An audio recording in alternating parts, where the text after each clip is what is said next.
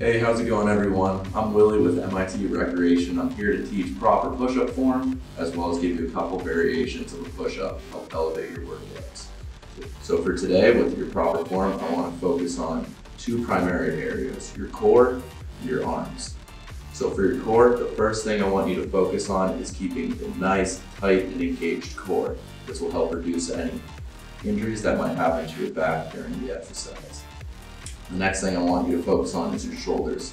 So proper shoulder position during a push-up is rolling your shoulders down and back, kind of puffing out your chest a little bit. And this will prevent any injuries from your shoulders, which are very susceptible to this exercise. After that, I want to focus on our arms and our hands. So the first thing with our arms is that I want the elbows around the midline of our chest, and this will help prevent any injuries to the elbows, keeping them at a 45-degree angle from our bodies. After that come the hands. I want the hands nice and wide, splayed out to give proper pressure throughout the entire exercise, and keep those fingers pointed forward. The most important part of any exercise is keeping your form. That way we can reduce any risk of injury. The first variation that we want to show is a push-up against the wall. Now this is just a great form check to have. Going to be against the wall, hands standing almost vertically, and just a simple push into the wall. The more and more that you feel comfortable with this, you can back your feet up, just providing more pressure into the hands. As soon as you do that, another variation to graduate from that previous one is to have your hands elevated on a box surface.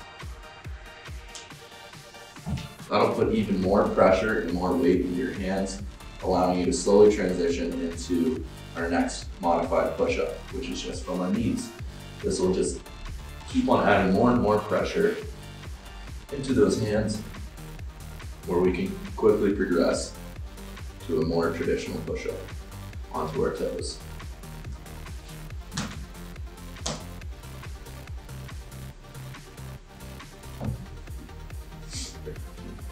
As soon as you feel comfortable with your form in the more traditional push-up stance, you can begin to shift your focus to different muscle areas on your body. So if you want to target your chest more, a proper way to do that is to ensure that the elbow during the exercise stays in line with your wrist. A way to focus on more of a tricep area during your push-up is when you're doing your motion, have your elbow slide down further away from your wrist. And finally, to focus more on your shoulders, you want to keep on increasing the weight that you put above the body. And you can do so by having your feet elevated or in a pike position.